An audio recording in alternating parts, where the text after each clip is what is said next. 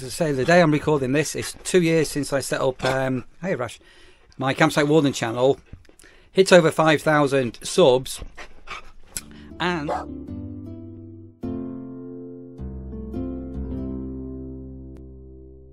right, we are on a day off, a bit of a light-in, Rash a walk, a couple of cups of coffee, and it's happy birthday to the Campsite Warden channel, which I set up on this day.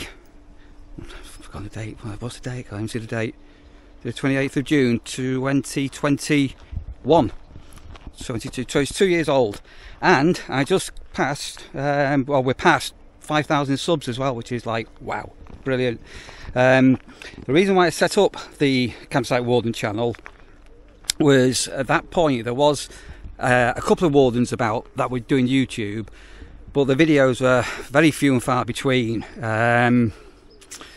of the role of being a campsite warden, basically. So I'd already been vlogging for a couple of years before that on my own personal channel, so that's why there's a bit of a mismatch of old videos on campsites that I worked on in the past. And I thought, you know, wouldn't it be great to actually have a dedicated campsite warden channel? And then it's about a year ago, just over a year ago, I then started to decide to, well, what you see now, basically start doing regular, virtually every day, managing to get content out on daily vlogs, which has been sometimes very hard to do, sometimes easy to do, because you never know what you're going to talk about. So yeah, two years, 5,000 subscribers, so roughly speaking 2,500 subs a year is what it comes in at, if my math is correct. So we're on a bit of a warm day, and as I say, I'm just out walking with the girl. I am going to nip into the office in a minute just to double check everything's all okay with Mark, and then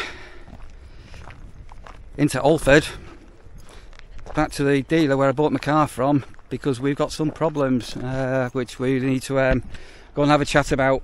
So wish me luck on that. To the campsite, and car's booked back in for Monday again. So it was in Monday just gone to do a wheel bearing, and there's definitely something wrong with the rear drive shaft.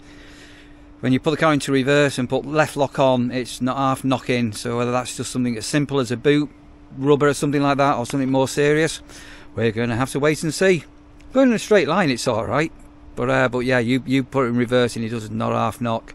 And so I'm going to now go back and see Rasha, who's in the garden, and possibly get out for a couple of hours and see where today takes us. So I think I'm going to get out with Rasha for an hour, and we're going to go down to Wolla Beach, which is up the road from Anderby Creek, which is another dog-friendly beach all year round. And I've just been having a word with JP, who's staying on the site with us for I think a week. So I'm going to have a catch up with him when I get back, and all being well later I'm going to go and put my trail cams out as well. But what I'm going to do now, get Rasha into the car and go and have a little bit of a walk and give Rasha a bit of a leg stretch, and try and see whether there's a bit of a sea breeze. It's so warm this afternoon. So we've got some people on the site with us who are waiting for a Tesco delivery. Right, let's grab the dog. We'll try and get you booked in next week, because you need your nails cutting. Some little you've got very, very sensitive nails, haven't you, Rash? Right, fancy walk on the beach, Rasha? Go and cool down. Walking on the beach. I like you in the back of the car. Right, so here we are with Rasha, and we're at the Wolla Beach and car park. One of a series of flooded clay pits that are now natural reserves. Clay to repair the sea banks after the 1953 floods. Roan bank. Submerged forest. After the last ice age, sea levels were lower, and much of the nation covered with trees. Sea level rose. So if you go careful, submerged forest remains between Wolla and Anderby Creek. So here's Anderby. You've been with us before. We went to Hut Off the other day, and I'm now just here.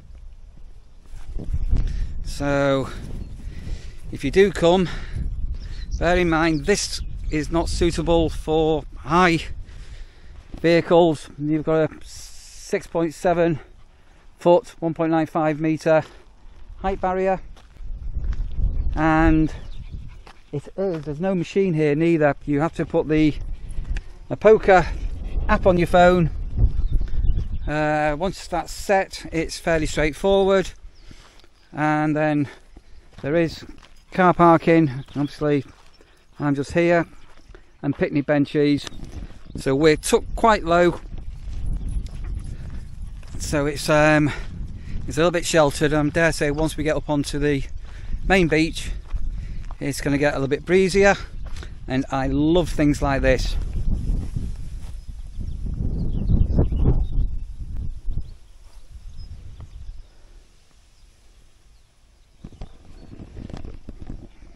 So wildflower, yeah, so a lot of authorities and councils, especially back at home, you've got people moaning about things not looking pretty, but the bees, the birds, the wildlife need things like that, especially with pollination. There is a path you can walk going that way. There is another route to the beach up here, but we're going to go the main way and see where we get to from there. Just off the main road there, and you come down a bit of a dirt track. Here we are. I'm going to say car park, height barrier, and onto the beach here. So it's got some people in front of me. I'll let them go a little bit ahead, and we're going to give Rasha a little bit of a leg stretch onto the beach, and then we'll have a sit down, Rasha, can't we? You're having a bit of a sniff on everything, you old girl. Hey, good girl, come on. And again, I'm going to end up with sand in my socks, aren't I? It's one of them sandy beaches. And come out and straight onto the beach. Oh, it's dog friendly as well. Yeah, sorry, dog friendly as well. Always a bonus. Not exactly a blue sky day, but it's incredibly warm. Very, very warm.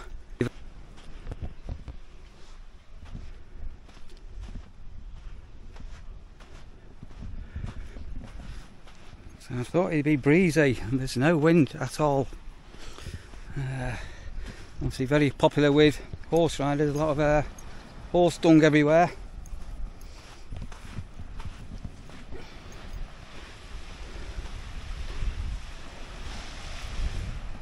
And very gentle waves. Right, Rasha doesn't like the water, but we're going to have a walk down a little bit, and then we're going to have a sit down for 10 minutes or so. Come on, Rasha, let's go, good girl.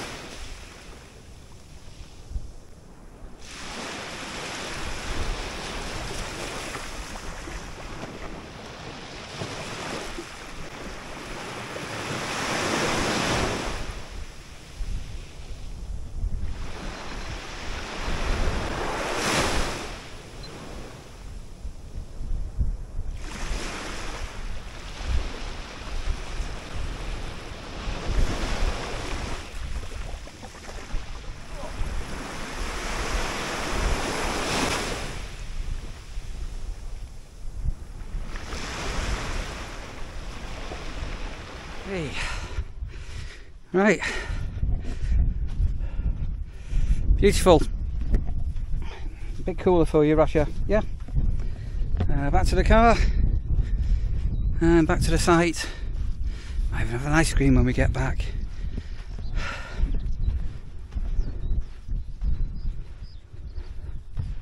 And talking of milestones, so as I say, the day I'm recording this, it's 2 years since I set up hey Rash, my Campsite Warden channel. Hit over 5,000 subs, and Rasha, the roof at home is now complete. So what I'm going to do here, I'm going to insert some video clips what Sandra has sent from back at home after all the stress and duration of getting a new a new roof, our roof retiled, I should say, rather than a whole new roof. So here's Sandra with some video clips taken back at home over the last few days. Good evening. The sun is setting. It is Midsummer's Day. It's all happening over here. Electric's tripped. Roof is foaming at work. I was at work. I couldn't do anything. Anyway, I think they kind of muddled through. I've managed to finally reset the electrics, and my daughter's just arrived. So before she does, roof. It's not quite finished, but it's getting there. So let's have a quick look in the back garden as well. And we do still have froglets. Lots and lots of froglets. Slowly growing.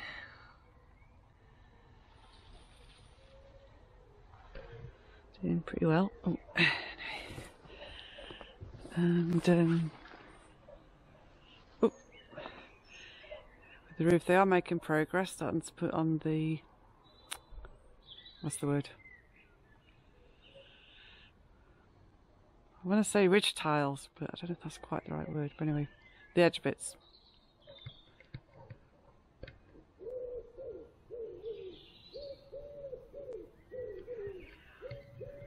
So hopefully, certainly by next week, it'll be complete. Obviously, we've had quite a lot of heavy rain in this period, so it's really slowed down the progress of the work. But they are getting there. Exciting. Well, that was one flipping busy week. Anyway, it's Friday. I'm home. Just had a quick check on the house before I go over to Mum's. The main roof is finished. The scaffolding will be coming down on Sunday apparently, and there's a little bit left to finish tomorrow, which is the tiling over the bay windows, over the front windows. As you can hopefully see okay.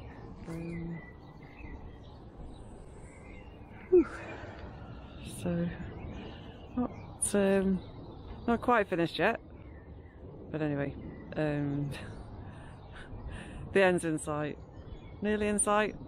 Hopefully by next week we'll be all done. That would be great. It's been a lot to juggle, keeping this all on the road and make sure Mum's okay, and full week at work as well. It's been really hectic. Yeah. Anyway, chill time. Good morning. It's quite early, so I'm sorry I'm not going to raise my voice because it's very early in the morning. I'm told the scaffolding should be coming down today after our roof work. I'm nosy, so I'm going to go have a quick look before they take it down and see what's up there.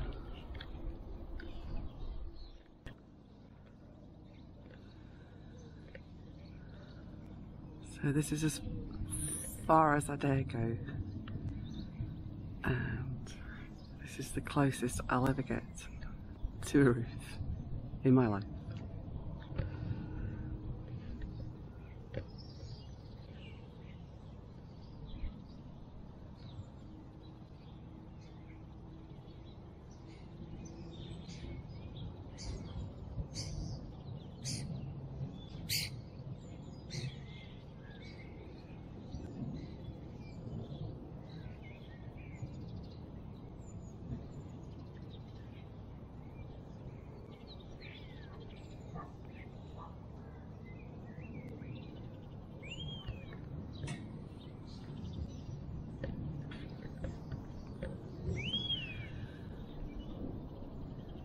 May she hold up extremely well to all the storms that are heading our way.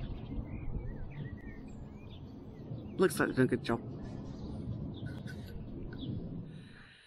Okay, so for those of you that need me to speak up, I'm speaking up now, and the reason I didn't speak up before is it's very early Sunday morning, and literally I've only just done this in time, but the scaffolding company have just come to take down my scaffolding because obviously the main part of the roof's finished now. And I've literally just got back into my house, and the scaffold is rolled up very early actually, so they must need the scaffolding for another job, I'm guessing. Yeah, so hope you enjoy my little bit of footage of the roof. Yeah, it was kind of okay, but yeah, anyway. Health and safety head on, I'm like, but it's, yeah, it did the job anyway, and everyone is fine. It's the main thing, but yeah, the roof up there's looking pretty smart, and probably the first and only time I'll ever get to be that close to our roof. See you later. Scaffolders have an interesting technique for getting the clamps down. They just lob them in the buckets from on high. Woo.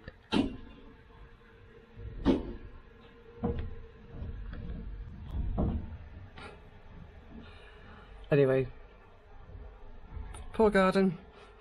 Hope it survives, ish. Well, this is rather unfortunate. So with everything going on, I actually felt quite unwell yesterday, so I didn't get up into the loft until now. Scaffolding came down this morning, and it looks like we might have a little bit of an issue around the back of the chimney breast area.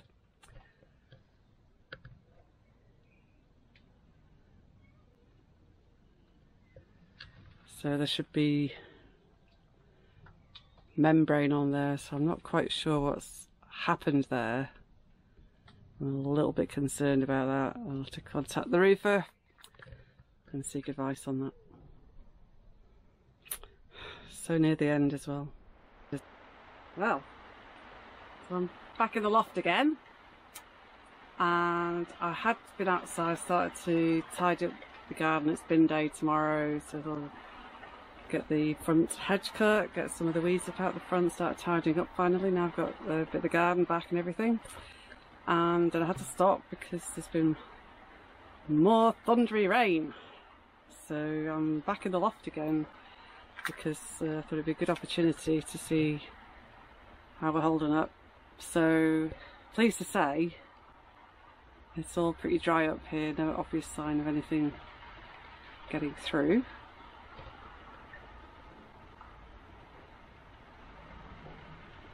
And the builders are coming back tomorrow. They're just going to reassure me that it should look as it does.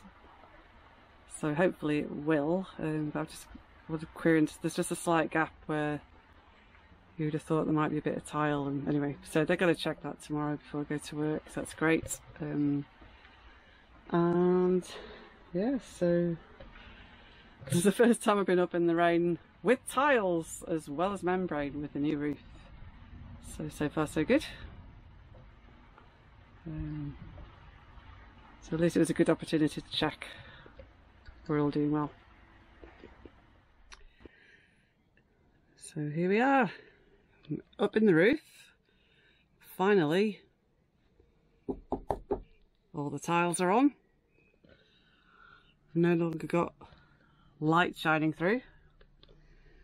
We know it's dry because we've had, in the course of this process, we've had at least one massive thunderstorm, we've had a couple of very heavy rain days, and it's all stayed dry inside. So it's obviously very grateful for all the hard work from the roofers that have been working on this job for the last couple of weeks.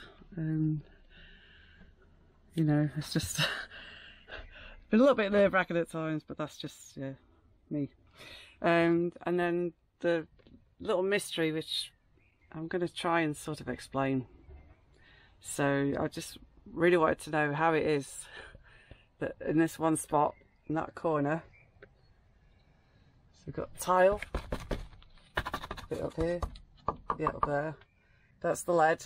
So this is going against the chimney breast, chimney area. So I kind of knew about the lead flashing and things, but in this one spot, so that there's a tile going over.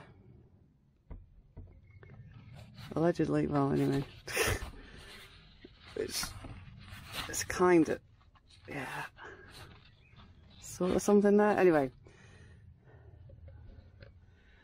apparently, as far as it goes, the light you can see isn't coming from where it looks like it's coming from, but it's coming from kind of underneath. So, I mean, I know it's watertight because we've had all these like rainstorms and all sorts going on. But I was just intrigued. I mean, we can still see daylight there, but it's still watertight. So I think I drove our poor River potty asking to try and explain it, but I think I've got it now. As I say, nothing's coming in, so it's kind of fine. But I was just like, but what's holding the tile on, and why can I see light, and how does it work? Anyway, so yeah. Anyway, so that's the story of the chimney bit, and yeah. End of it, well, yeah, a bit of an end of an era. So the roof tiles that came off, they were, yeah, more than 70 years old. So hopefully this one will hold up as long. So yeah, fresh start for the roof. Onwards and upwards. Right, so progress with the roof. What do you think? Right, I'm going to wrap this one off and look after yourselves, guys.